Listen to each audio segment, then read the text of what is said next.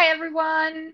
I'm Christina. Welcome to Sona's latest webinar, the Big Reshuffle Part 2, How to Attract the Next Generation of Carers. Thank you for joining us. For those who are here for the first time, welcome. We are Sona. We are the third generation workforce management software built specifically for social care. Our mission is to build technology that makes a genuine difference to the lives of care managers and staff everywhere. We work with customers like Evolve, United Response, Yorkshire Care Group, Kishmo, Community Integrated Care, Kadrefi Simru, and many more. I know some of you guys are in the audience, so please feel free to say hello in the chat box.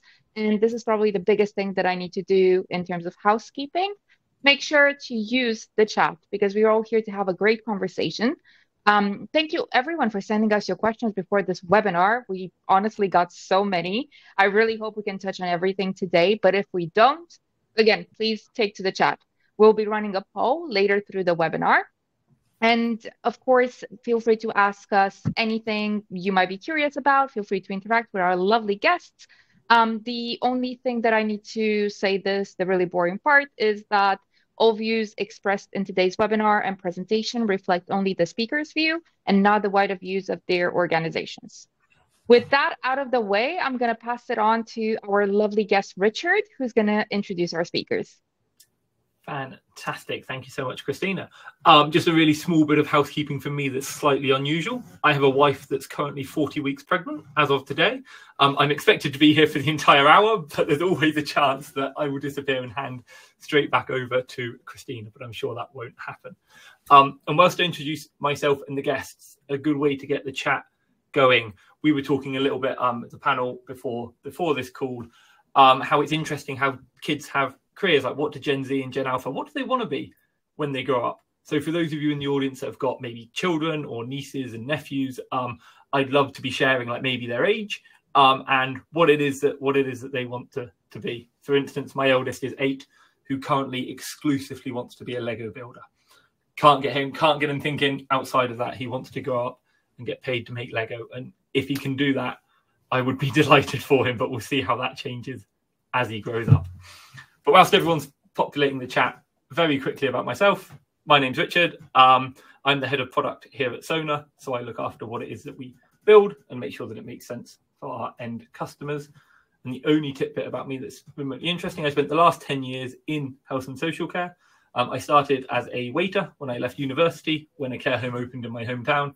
But I spent the latter sort of 5 years of that career implementing tech solutions and then so procuring them and implementing them within the business. And that led me to find Sona, which has led me here today. So enough about me. I'll hand over to Karen to introduce herself. And I'd love to understand specifically sort of the why and when you got into social care, given the nature of today's conversation. Okay, thanks, Richard. Hi, everyone. I'm Karen Morris. I work for Skills for Care as a locality manager. And I started working in care at the age of 15. It was weekends only. And then I did my exams. I enjoyed it so much that I went back to it after school, working in various nursing homes and the old, what used to be psychiatric institutions. So I did a lot around mental health. And then I eventually worked for an employer who valued me, believed in me, and really trusted me to do a good job and put me through so much learning and development that I was eventually able to set up and manage a domiciliary care company. Those of you that are doing that will know that it's very difficult when you've got young children. So I had to give that up. And then I moved into health and social care training. I managed a training provider for 15 years and then went to Skills for Care about 4 years ago. But I do still work in the industry. I think it's really important to keep current in practice. So I do work as a bank worker, sort of most weekends as well. That's me. Fantastic. Thank you so much. And over to you, Simon. Very much sort of similar questions. And introduce yourself. Yeah, thank you, Richard. So yeah, good afternoon, everyone. So I am Simon. I've got a slightly academic title. I'm Senior Fellow for Social Care at the King's Fund, which is a health and care think tank, I guess you'd call it, that aims to improve work across health and care. So I'm very much a policy person. I work on analysis and research and those sorts of things. But I've been working within social care for about over 15 years now.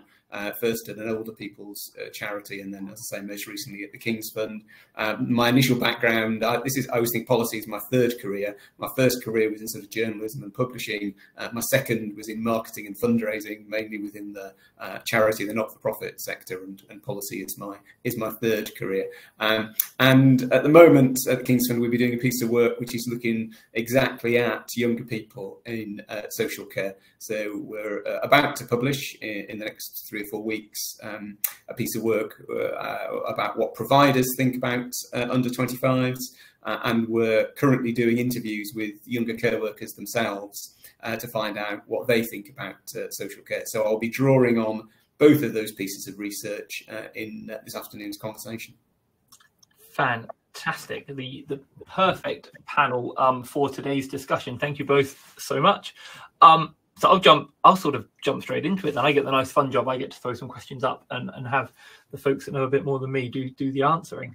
I guess I'll probably steer this one your way first, Karen. Why are people joining health and social care now, and how do you think maybe that's changed over the last 10 or 20 years? And just before I hand over, just to talk through very quickly the slide on the screen, this is showing from our survey that we conducted why people are joining, and leading the way there is personal passion and inspired by somebody already in the sector, which I think those two things are very closely related myself, and that makes up for nearly 50% from our survey. But in your opinion, what do you think? Why do you think the reasons are, and what do you think's changed about that?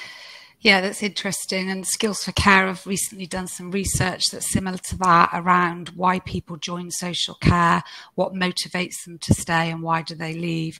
And the top answer, 74% of the respondents actually said that the reason they wanted to work in care was because they wanted to care for people. It was a passion. So I don't think that's changed ever. You know, probably 2 decades ago, that was the same reasons. But what is becoming more apparent, that working in care is more flexible than possibly what it used to be. You know, shifts were very rigid.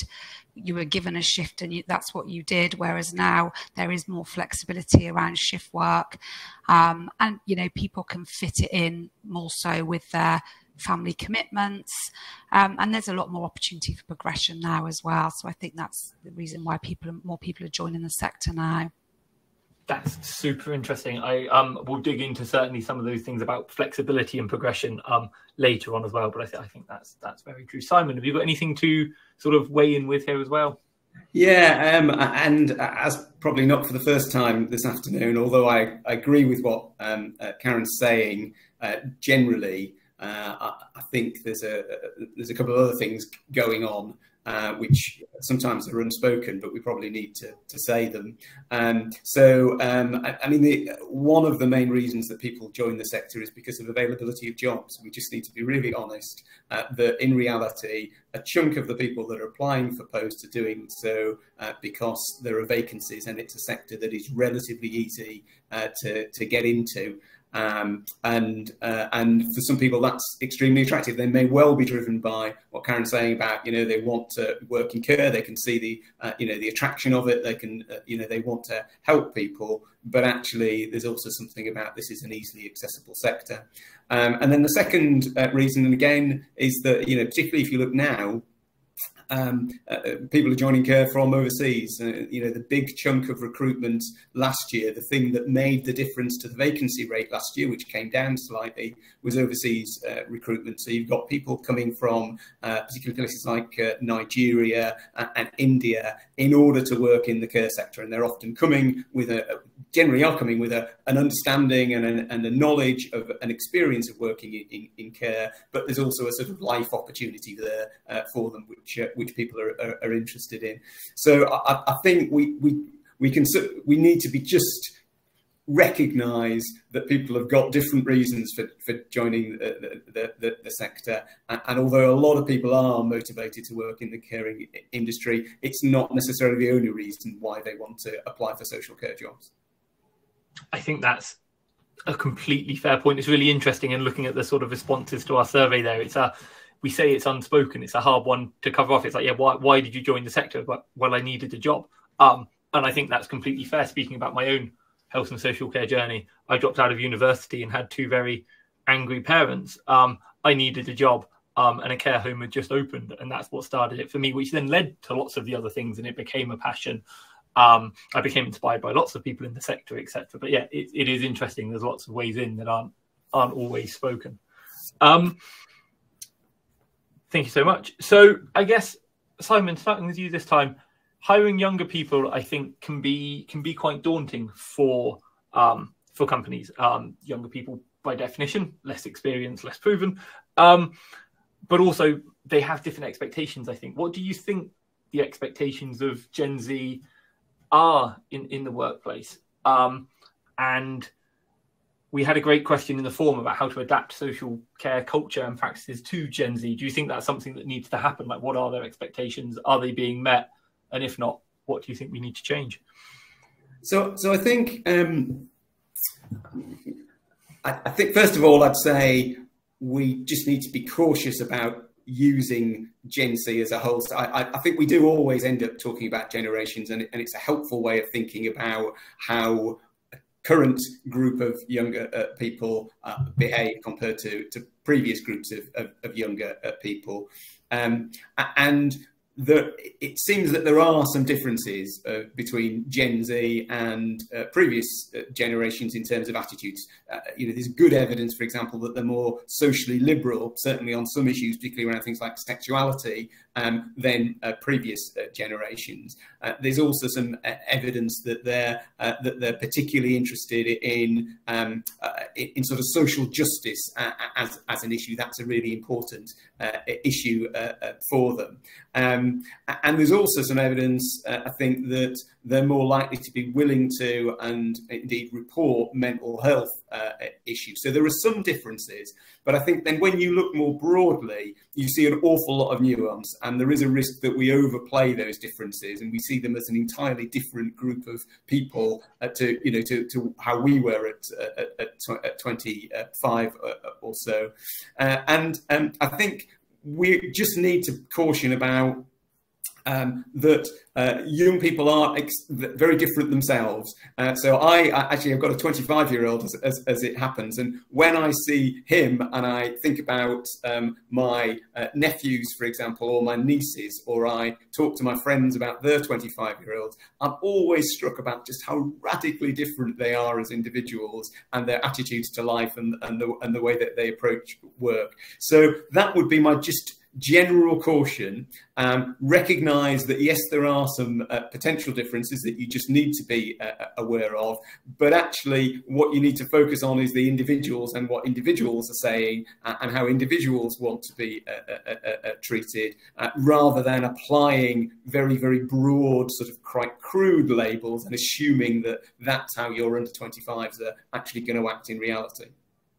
I think that makes a lot of sense. And I guess a follow-up question, if I can indulge, do you think that perhaps to not try and re-put people in buckets, but do you think the differences is greater than before? As in, that plays into me, I think, a lot around flexibility. I think you're absolutely right, treating everyone as individuals. Does that increase the need for employers to perhaps offer flexibility? So something that can suit John that wouldn't suit Peter. They may be the same.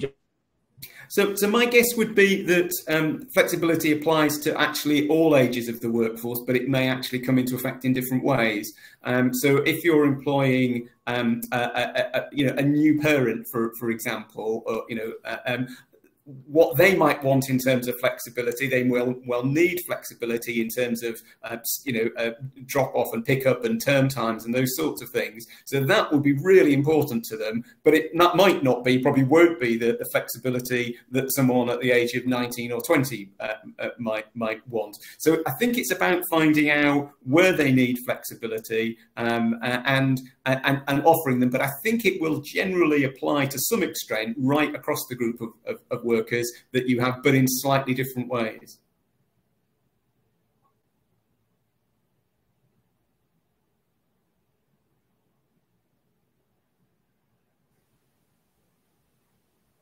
I can't work out if we've lost Richard or I thought that as well. I thought it was maybe me that couldn't hear, but it sounds like we may have done it. It may not be that his wife has got into labour. It may be just some technical issues on the other hand. But have we got Christina? Is Christina around? Or Karen, you and I can yeah, I can continue with that question a little bit as well, perhaps about the expectations as well around that particular age group. And I think, yeah, there is more expectation around flexibility, but like you said, Simon, in different ways, and there's also more expectation about wellbeing support as well. I've got Gen Z and an alpha child myself, and I would say there's a huge expectation about responsiveness as well, because we live in this world where, there is this instant communication, particularly when applying for jobs. That age group are expecting for a response pretty quickly. And I've heard my daughter during A-levels applying for jobs, and she sort of said, well, Mum, they've not got back to me. And I said, well, how long's it been, love? 2 days. And she's moved on pretty quickly to the next, to apply for the next job. So I think there is no excuse as to why we can't respond to people quickly this day and age. So I think being responsive is really important when it comes to the new generations. And certainly I've heard that from the providers that we've spoken to for this research as well, that the expectation that there will be a speedy response to things, that people are used to actually being able to order something one day and get it the next. And so that sort of sense of speed and, as you say, responsiveness, I think is something that many younger people will have. It may also be that actually those of us who are older 25 are starting to experience that anyway as well, because we use our Amazon Prime services and things like that. But for younger people, I guess that's the only way that you've experienced things. That's a really am I back? Am I being heard? Yes. Hey, that is good news. Apologies for that. Thank you so much for carrying on. I think that's a really interesting point as well. We played sort of the generations, but it's like, as things change, I think you've made the point really nicely there, Simon. Everyone's expectations shift. It may not be at quite the same rate when people are used to different things, but I think response rates is a really good point. So we've touched around sort of hiring people. Karen, I'd love to come to you and talk more about, I guess, maybe the other end, about retention. There's so many assumptions about new carers, but based on some of your research and knowledge, what are your top 3 retention strategies, and why do you think they work? And potentially as well, if you could share any that you've tried that maybe didn't work. It's quite interesting, actually, from the Skills for Care State of Workforce report that was published in October. We know that only 8% of the workforce are under 25. So with this demographic, we really need to be recruiting more young people. And again, it's going back to why people leave. That survey that we carried out, it was about younger workers between the ages of 16 to 24 were significantly more likely to leave due to a poor workplace culture and the lack of opportunities to progress. So we also know that not providing a supportive onboarding and induction process can lead to people leaving very quickly, usually within the sort of first 3 months of employment. So the 3 top retention strategies from me would be about providing a supportive onboarding and induction process, and making sure that we've got a positive workplace culture and offering opportunities to progress. That's really important from day one, so that the people know that there is potential there to move on and progress. And I think with the introduction of the new care workforce pathway that's coming in the summer, that's going to really help with supporting attracting new staff and retaining those that we already have as well. That makes, I completely agree. When we talk, it's always interesting when we talk about sort of progression and upskilling, I guess. How do you think about that, just to go sort of one level deeper? Speaking again from personal experience, it's interesting in as much as I started as a waiter, I ended up leading the IT. Now, I appreciate that's very much on the fringes of care. It was always sort of ancillary support. I led the activities for a while. I worked in the admin. But the point I think to make is that care doesn't have to be this sort of straight career ladder, in my experience anyway. There's lots of opportunities to do lots of things. Do you think that's possible for more people to benefit from, or do you think it's more straightforward that a carer maybe goes and becomes a preceptorship nurse and becomes a nurse? How do you think about that? I think that's absolutely how the progression should be done. It should be person-centred to that individual. Like we do person-centred care, we need to be person-centred to our staff. So at supervision, all those kind of opportunities, we need to find out what our staff enjoy doing, what's their skill set, what do they want to develop in. They shouldn't have to do, a staggered, after a year's service, you're going to do a diploma. It should be about, what they want to do and how they want to develop. Not everybody wants to do lengthy qualifications that takes 2-3 years, but they might enjoy doing something that takes a couple of months and gives them that little bit more autonomy and responsibility. And that is where the care workforce pathway is going to work really well, because there will be that role where people can go on and be a specialist in a particular area. So I think that's really exciting. Fantastic. I love that little tidbit. Like, we do person-centered care for the people we support, but sort of person-centered career progression and pathways. I really like that, as like our employees matter just as much as the people we support and should be treated in the same way. Simon, same question to you around sort of retention. How do you look at the world? What are sort of some retention strategies that you think of that you may have seen work? Well, I think one of the interesting things for us is that in the research we've done with providers, what providers said to us was that they felt that the challenge of working in social care, which could be, particularly for younger people, can be sort of radically different to things that they've experienced in their lives, that challenge is a significant issue. And it's one of the reasons that people, may start but then leave quite quickly. Simply having to work on end-of-life care, for example, if that's not an experience that you've had before, or even if it is, but it can be a really difficult thing. So providers felt quite strongly that challenge was one of the things. And I think one of the issues there is making sure that in recruitment, people are aware of the sorts of roles that they're going to have to do. So, if a role involves personal care, my general feeling would be better that people are aware of that when they start the role, rather than that becoming a shock. And we did find people who said, people left because they didn't realise they were going to have to do personal care.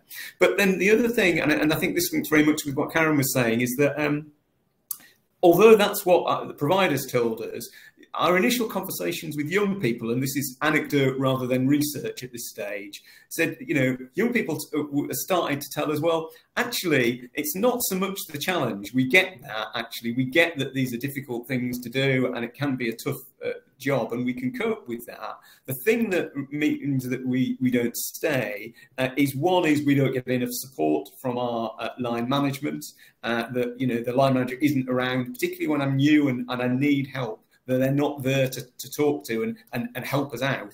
And the second thing, as Karen was saying, is about culture. And people leave because they don't feel welcomed by either the manager, but particularly their work colleagues. So to me, those are the areas that I think there is scope for providers to do something about and to work on, and that could make a difference, it feels. That makes lots of sense. I want to dig one deeper. I'm jumping slightly ahead on the script, but I find it very interesting, again, from my experience. How do you make sure, or what can people do, and I'm asking this open question for anyone, including the chat,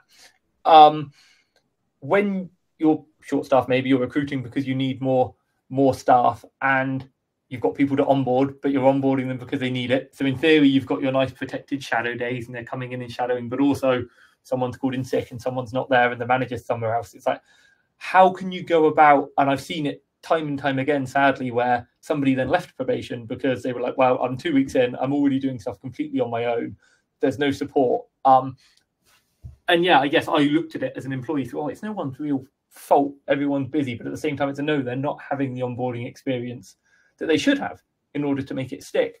So I guess in the frantic day-to-day that can be in a care home when there's not enough staff or there's a bout of sickness, does anyone have any sort of tips or thoughts about maybe how we structure it so that people do get that support during those important onboarding weeks? Well, one thing, I was with a group of providers this morning, actually, and having this conversation, and one of them was saying that they just reintroduced or regenerated a buddying scheme that they'd had in operation, so that a new starter is matched up with another member of staff whose job it is to ensure that, you know, that they have as smooth a sort of entry into care as possible. And that feels to me like a sensible thing to do. It was also pointed out that if you're going to have that sort of thing, you need to be rewarding the member of staff who's taking on that role and recognising that they're doing it, not just sort of giving them that job separately. And of course, you know, and this isn't something that we should get into in detail in this conversation because it will be discussed many times elsewhere. There is also an issue about the resourcing within the sector, and if actually, you know, you are understaffed and you have difficulty recruiting and you're struggling to pay the levels that you need, then actually there is an issue, isn't there, about how you can best support people and have enough staff to support people. That makes complete sense. Just to note, we've moved on and we're talking a little bit about onboarding. I can see in the chat there's lots of talk about specifically overseas hiring and overseas onboarding, and I agree with lots of the points that are coming in there. I think it's probably worth possibly even its own webinar as a bit of a separate topic with some of the challenges that can come with some of those things. So please continue to share, and thank you so much, but I don't think this group will delve too much into some of those specific challenges. But also Karen and Simon, feel free to prove me wrong as we progress through the webinar. Have you got anything to add on that note? Sort of, so I guess I threw the challenge up about, hey, people are busy. How can you make sure people get looked after? Have you got any sort of thoughts on that? Yeah, and I think I'm going to share Neil Eastwood's survey that he did here, where 33% of staff left because the environment was unfriendly. So it's very simple, fundamental things like smiling, making sure that the whole induction process is clear. People know what to expect, you know, what is going to happen on your first day, making sure you send out communications about what to bring, where to park. All of those things can really add to stress if they're not done. And I think particularly with sort of Jen said, generations, I've had my daughter on the phone, I can't find this place, I don't know where it is, I'm not going. You know, it's about making sure that everything is really clear, and like Simon said, this whole buddy mental thing is really important to have that go-to person, and it's also about making sure that the hierarchy of the organisation are being introduced to the new recruits as well, so they're feeling valued from that. And then constantly checking in with them all the time so that you're doing probation reviews. You know, ideally, I know we don't have a lot of time, but ideally if we can be doing that weekly, or it doesn't need to be the manager that does that, it could be the buddy or somebody else within that setting. But let's find out what the issues are, get them to come to the probation review with 5 things that they like about it, 5 things that they don't like about it, and then you can unpick those things straight away and try and repair anything that's likely to make them leave before that happens. I think that's fantastic. I think it comes down to clarity is a lens of like when someone's starting, it's like all of that, I think it can be distilled into clarity about where they're expected to be, what they're expected to do, who they're expected to report to, and knowing as many of those faces as possible, like you say. Fantastic. I guess let's flip that same question on its head and back over to you, Simon. Have you seen or spoken to people like what doesn't work? What are some pitfalls that organisations should avoid when designing their onboarding processes for staff? Maybe things that people think work, or insights that you may have. So I think just based on some of the initial conversations that I mean, it is the flip of what we've described, really. But, you know, one of the things that has struck us in the initial conversations we've been having with younger care workers is how important that people can feel very isolated very quickly, I think, in a situation which is new to them and where the other staff don't necessarily welcome them, and and so I'm thinking of someone talking to us about going to work in a care home for the first time. So this was a young person, aged around sort of 19, I think. Most of the other staff were older, mainly female, and the young person got a real sense that actually they weren't interested in sort of bringing her into the team. They saw her as someone different, and they didn't want her actually in that space. And as a result, she didn't stay very long. The other thing I think is that young people feel that they have contribution to make. One of the things that they think that they can, and I think generally will be, is they'll have insight and they'll suggest sometimes how things could be done differently. And I guess if for the young person themselves, you'd already be advising them to sort of just temper what they say and get their feet, and sort of get on their feet first. But actually listening to what young people are saying and the suggestions, and seeing whether actually some of that is useful and could actually be adopted.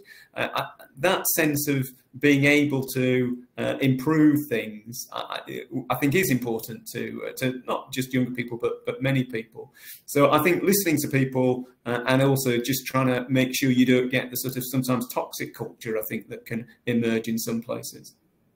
That makes complete sense. I love the idea of the listening to people. To share a tidbit from my new world, from the world of tech, our onboarding process borderline gets rewritten with every new joiner. So we have a nice onboarding document, but then as soon as that, you're challenged to essentially add something to it, because it's changed by the time we make another hire. Even if it's weeks or months or sometimes days, you'll experience something different and you'll have something to add to pass on to the next person that's hired. I'm not saying that's necessarily directly replicable in care, but it's an interesting look I hadn't thought of before, where it's like, hey, our documents are being written by the people that we're hiring because they're the ones that have done it. If you've been the most recently onboarded person, you've got the most experience about what being onboarded in that company looks like, and things that you may have to share about that, and fresh eyes on ways of work. Getting ways to share that sounds really quite powerful. Karen, I guess exactly the same question to you before we just round off the onboarding. Is there anything that you've maybe tried before or seen tried that really didn't work? I'm just loving some of the stuff that's coming in the chat, actually, about how people are training mentors to sort of guide and support new people. And I think you can't stress the importance of that enough, really, because you do need I mean, I've been on induction a few times. I've done it quite recently in my current role as a bank worker, and I didn't get the code to get in the door. I got lots of communication about looking forward to you starting, we'll see you there at 8 o'clock, blah, blah, blah.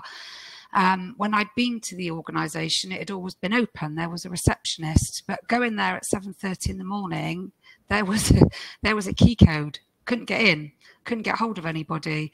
And when I actually got into the building, it was about 8:10. So they were like, oh, you're late. I was like, well, I wasn't. I was stood outside, because nobody gave me that simple bit of instruction. So it really is about planning and making sure people are aware. And I think, again, it's development. So to start a job and then be told it's going to be a year before you can do any development is quite off-putting for a lot of people.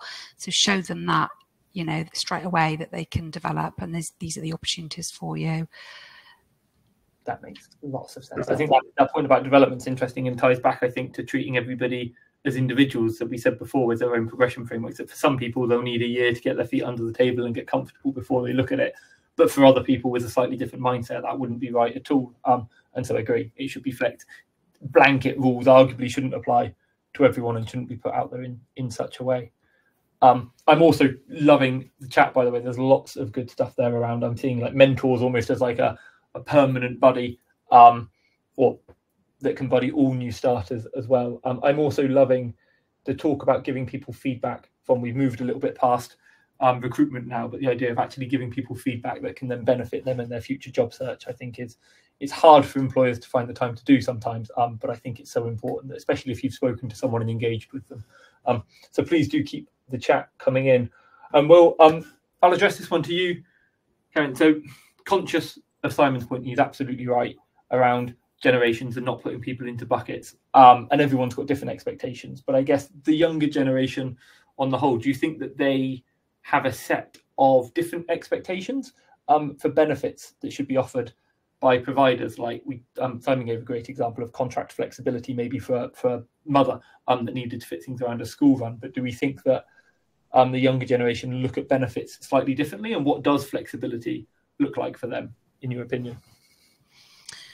Yeah, I think yeah, definitely more kind of expectations around well-being and flexibility for Gen Z generations. But flexibility, you know, when we think of flexibility, we sometimes just think it's about working from home and getting a bit of time off. You know, it doesn't need to be as much as that. It can literally be about making sure you get enough notice of your rota, because that is a massive thing, isn't it? How can people possibly organise their personal lives when they only get their rota a week in advance or less sometimes?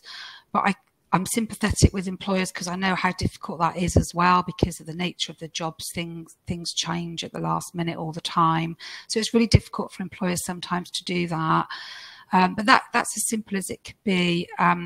You know, flexibility doesn't necessarily need to be about working from home.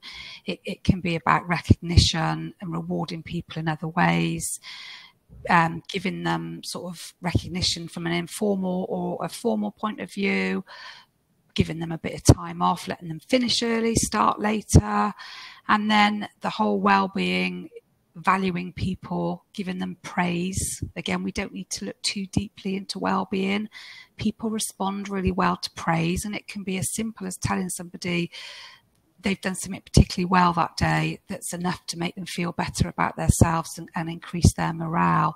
So, and I think the most important thing, because our staff are dealing with some of the most complex human issues, you know, it could be end of life, behaviours that challenge, intimate personal care, they deserve to have time for a supervision at least.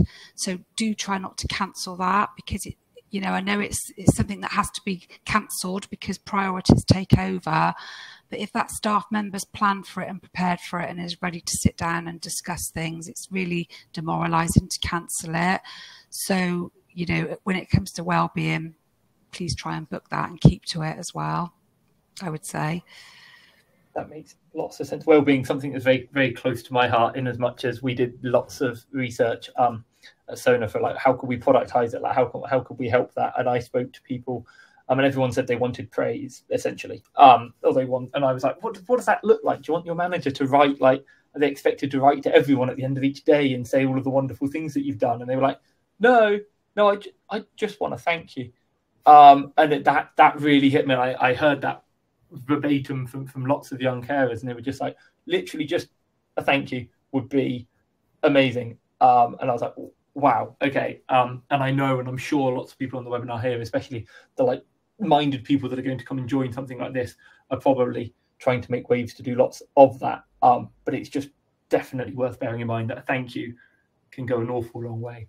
Richard, I was told a story a while ago. I think illustrates that. It was during a period of really, really bad weather, when there was heavy snow, and co-workers were struggling to get into in this case it was a care home, and I can't remember actually whether it was the registered manager or whether it was the owner of the care home, but whoever was at the care home gate or door to shake the hand of people who'd actually managed to get their way in, to thank them for the effort that they'd taken to get into the care home. And people really appreciated it. It cost nothing, but it was just a recognition that someone understood how difficult it was, really appreciated the extra mile, sometimes quite literally, that people had to go through. And it was sort of recognition of that effort meant a lot to people.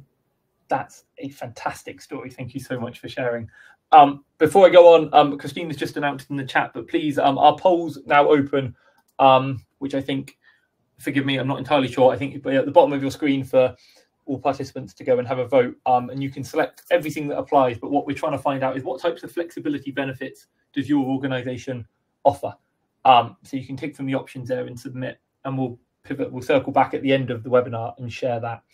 And before we move on, there was a slide on the screen a second ago, Christine. I'm not sure if we could bring that back up. And for me to offer my strongest view that I will offer on this webinar and hand over to the guests to share, less than a week's notice for 23.9% of people's shifts.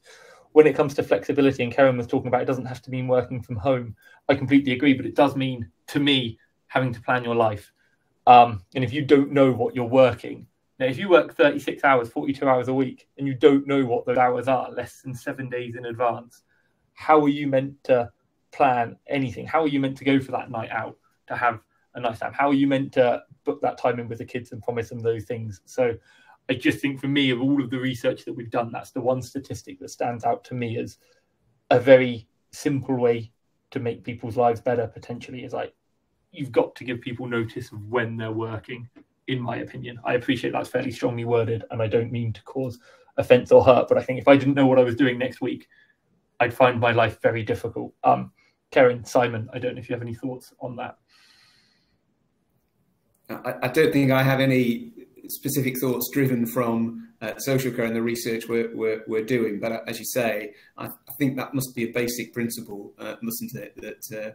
That people will generally want to make their plans a week or two in advance. And I do hear stories about people who have got a medical appointment to go to, or they've got a day's leave booked, and then they're rung up the day before and told that they can't do it, or they're pressurised into giving it up.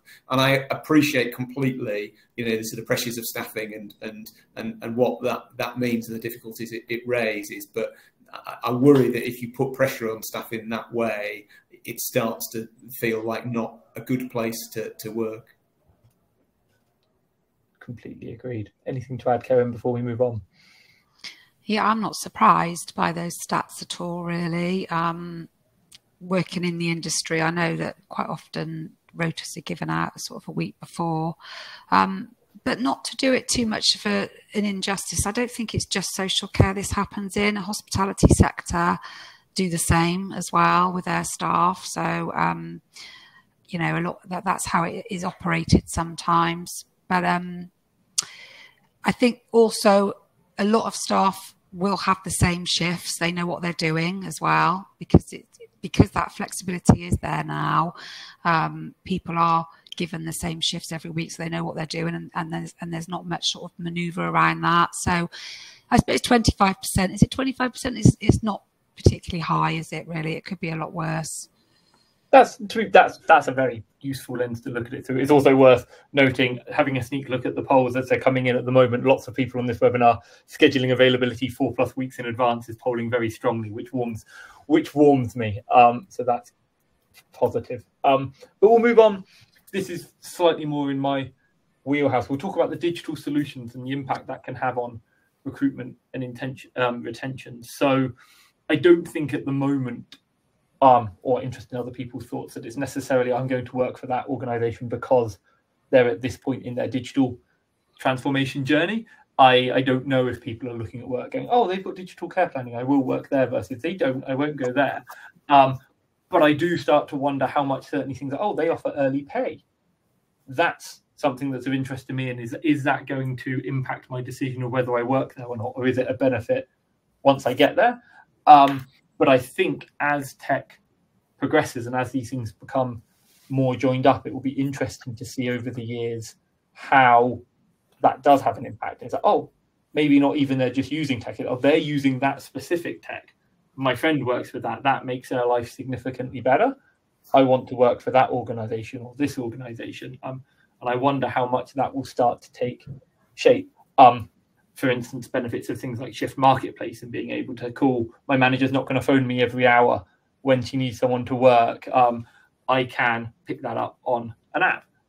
So I'm not going to get called on my time off. It's up to me to pick up extra shifts. And I can travel and work at other locations versus just one. These sorts of benefits to fill ultimately they benefit everyone, right? Sharing shift visibility is a really simple way to fill more shifts, which reduces your agency costs, but also it's a way to put carers in charge of when they work. A story from one of our Sona customers before. I promise I'll phrase this to a question for you, Simon.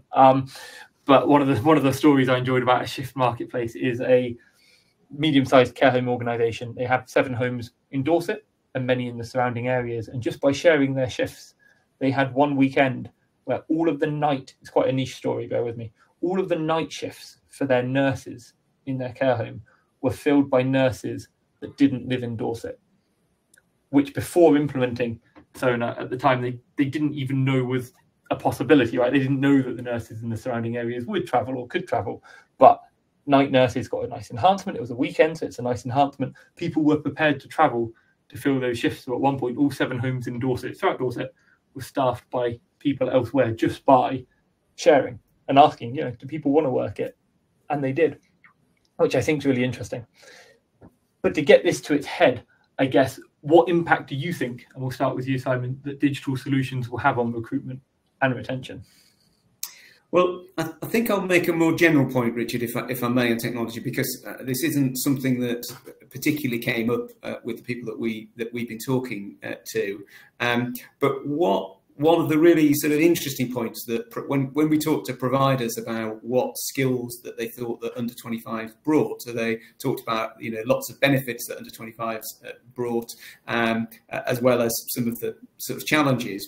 But they talked about recognising that Gen Z was the first sort of digitally native generation, the first that had grown up always with technology, and so it just came naturally to them. And they saw that there was a real opportunity to build on that knowledge and that experience in order to improve and enhance the services. And there was a really good example we were told of. It was a setting for people with learning disability, and they had a client who really struggled to understand their care plan, but made a lot of use of TikTok. And they had a carer who really understood TikTok, and the carer made a little TikTok for this particular person who was drawing on services in order to explain how their care plan worked. And the provider said to us, I couldn't have done it. I've got no idea how TikTok works, but this person absolutely knew how to do it, and it made a huge difference. So I think the general point I would make is that, if we're recognising that young people do have that familiarity with technology and that use of technology, then for heaven's sake, see where you can use that opportunity and learn from it in order to enhance services and improve efficiency, rather than sort of regarding it as a problem to be dealt with. The sort of, oh well, they're always on their phones type of thing, which again we did here. Use it as an opportunity potentially to improve your services and use that sort of skill and knowledge that young people have got. That's another fantastic story, Simon. Thank you for sharing. And it brings us, I think, full circle to, we were talking about young people have something to offer when it comes to retention, and they're coming on. It's like, hey, they think they can offer things. And yeah, maybe in this example anyway, tech was the answer, right? It's like, I can help with what I know about TikTok in this instance, which isn't a field I'm afraid I know very much about. I'd be deferring to the younger generation there. Karen, same question for you, for your sort of just high-level thoughts, I guess, around digital solutions and how it may impact recruitment and retention. I think there's some fantastic digital tools around to support with recruitment, and I think those providers that are engaging with that are probably more successful in recruiting. By not using a very clunky system, like i.e. sending out an application form in the post, which does still happen, believe me, then, the people that are not doing that have got more of an advantage. There's some really fantastic recruitment tools. There's things like the Care Friends app for referrals, which staff teams can all chip into and earn points for referring their friends, etc. We've also obviously got the power of advertising through social media, and I've just come across a really good it's more of a website than an app, but it's called Talk and Job, and it's about a candidate being interviewed by an avatar. It's not to replace interviews, but it's a screening tool. So if somebody wants to go in at midnight and do this kind of interview with an avatar, it's then uploaded, and then the employer contacts them to see them face to face or meet virtually. So there's some really good stuff out there at the moment that you know, people could be tapping into. And I think with the digital shift, putting things on a shift pattern, you know, what you do at Sona with where people can book shifts in advance, that's really supporting flexible working, because it's great that you can actually go in and book shifts 2-3 months in advance. And let's not forget all of the fantastic digital learning that's come about since the pandemic as well, that we can now do lots more virtual learning than what we did before. Fantastic. I agree. I think tech there, reducing barriers to certainly job applications, to get recruitment up. I think tech can get rid of lots of those barriers, and then whilst you're there, things like learning and things for retention. Something else that we've looked at is like, can people actually, talking about person-centered progressions with a learning management system, maybe they have their core courses they have to do, but can you open up other courses if people want to do it? And you don't necessarily have to pay for their time, but it's like, hey, actually I can see a course in X. I may not be doing it now, but I'd love to do the learning for that and start myself on the way. So again, often it can be visibility, right? And you can start to see what these staff want, and tech can help to reduce some of those barriers where I don't have to turn up in a classroom full of people that don't do my role, for instance, but I can have a little look online and maybe start that course, and then also back out without any judgment, if that makes sense. I can start a bit, oh, actually, maybe that isn't for me. That's a bit more than I thought. So tech can really help potentially reduce those barriers for people. Fantastic. We have got dozens of questions, and thank you all so much for everyone that sent their questions ahead of time. If you do have any questions now, please do stick them. I think there's a separate questions section, but also I pick up most things in the chat. So if there's any other questions, please raise them now. I'll go through some of the ones that were asked ahead of time, and these are open questions, Karen and Simon, so either one of you jump in. If no one does, we'll be left with me sharing my thoughts. So I strongly encourage you to. But if we go through, I guess there's lots of almost pleas for help around sort of retention and recruitment. Do we have any ideas about how to source? So one of the questions was about what new ideas do we have to source candidates, and potentially what different tech specifically people are using to do that. So it doesn't have to be a tech-based question. It can be like, where are you sourcing candidates from, and what tech potentially could people be using to do that?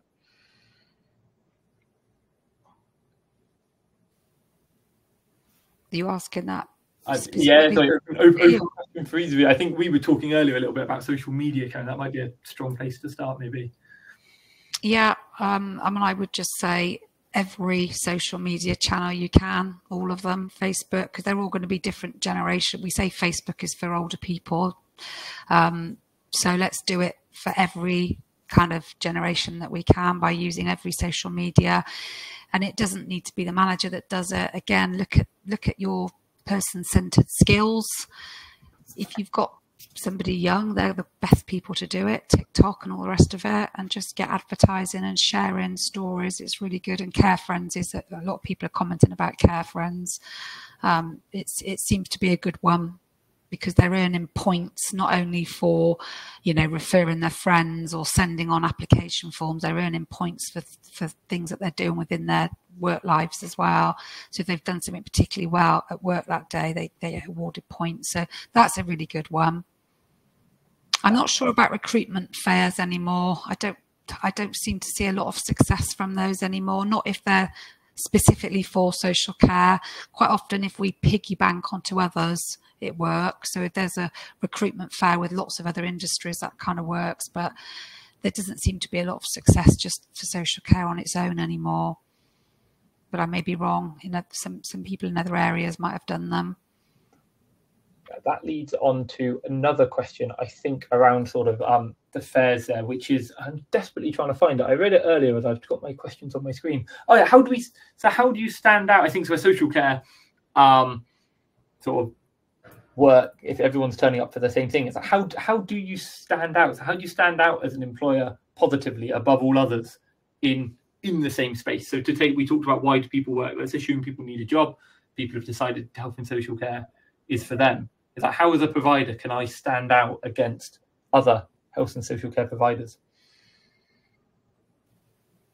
Did you want me to take that one? Yeah, by all means.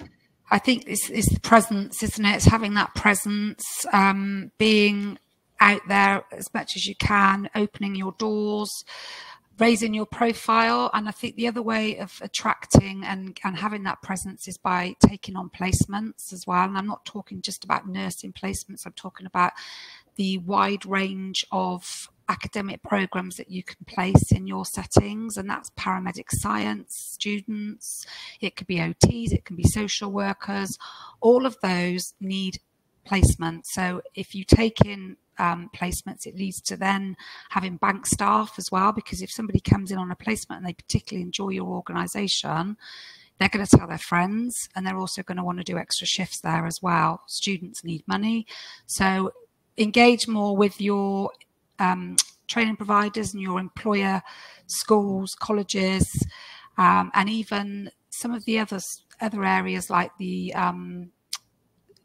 we used to call them the pupil referral units for people that haven't managed to maintain mainstream schools and they've left and gone into different schools. So it's about reaching out to all those kind of areas as well, and that all raises profile. That makes lots of sense. I'm conscious of time. There are lots of other questions. I'm very keen to make sure we've got time for some closing thoughts from our panelists and to go through the results of the polls. And so with that, I will probably hand over Simon first, I guess. So around sort of the whole topic, the main question here, is there anything that you feel has been left unsaid? You've shared some fantastic stories. I'm after a miscellaneous story or something similar at this stage. Well, I'm not sure I can offer you a miscellaneous story. I suppose the thing that I would be encouraging, and I'm conscious that I'm not in the game of recruiting at the moment, and so that isn't, I'd be reluctant to give you tips based on just a couple of things people have told me. But one thing that has come across, I think, really strongly from our research is being willing to sort of enter into the minds of younger people and reflect their needs and their wants and their expectations and their language. So, for example, we talked a little bit about sort of mental health. We talked to providers who see that as being an absolute expectation with young people, that there will be support for mental health issues there. And I guess as a provider, you can either go, oh, that's just too much trouble for me, I just don't want to have to deal with that. Or you can embrace the reality that if you want to attract younger people, then that is something that in many cases you'll have to think about. And I know that's a really difficult thing when you've got clients who need seeing and you've got lack of funds and resources, but I think it is sort of part of the requirement for young people. So entering into the spirit of what young people bring and recognizing their language and their approach to life, that would be the biggest thing I think that people could take away. Fantastic. I couldn't agree more. Nothing to add there. And Karen, over to you for sort of any closing thoughts. I'm going to close with a quote from Richard Branson, which is about train people well enough so they can leave, treat them well enough so they don't want to. That I like. I think that speaks for a lot. A quote I'm familiar with, but do use often. So a couple of points. Again, Christina's just shouted in the chat before we close. We have our next masterclass for those that are interested to join. So it's a slightly shorter webinar, but a slightly deeper dive. And that's around sort of your ROI for core care solutions. So it's like, what tech can I implement? If I implement it in my business, what sort of ROI, so return of investment for those that hate acronyms, what sort of return on investment can I expect from different things? So what will a scheduling solution offer me maybe versus care planning, etc. So Hayley will be leading that masterclass coming from Sona in March. And the results of the polls, which annoyingly I don't seem to be able to share with the technology at my disposal, apologies. 27% of you said that you, as benefits that you offer, or flexibility benefits, scheduling 4+ weeks in advance and an overtime marketplace where people can pick up shifts. we have stacked the audience with Sona customers, so that could speak slightly to that point. But it's fantastic that people are sharing these shifts and schedules in advance. And then payslip flexibility, 21% of people are offering. Compressed hours is 18%. And there were some others, but I haven't picked them up in the chat. I apologize.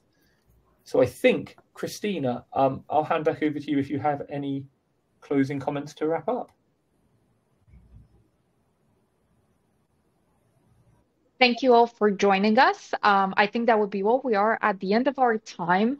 The chat was on fire. Thank you so much for participating in the conversation and sharing so many insights. We'll be sending out a couple emails today, afterwards, and tomorrow, just in case you're wondering where the recording and the slides will be.